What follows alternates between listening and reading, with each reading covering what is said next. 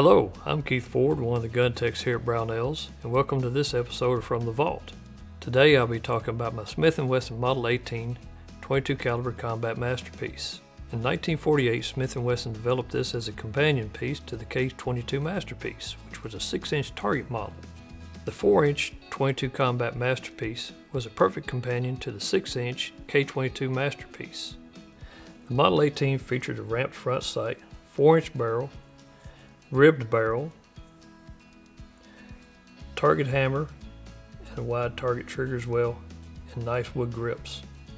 The tapered barrels were actually hand done by employees at Smith Wesson. So they may all look alike, but whenever you get real close to them, each one of them's a little bit different. These are excellent shooters and started to become very collectible pieces.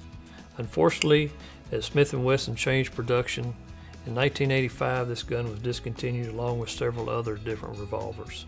While not exceptionally rare, they are getting hard to come by and they're starting to command very good prices. This particular model right here is in the range of about $1,000.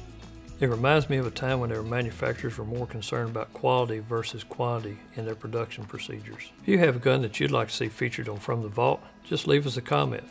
Thanks for watching.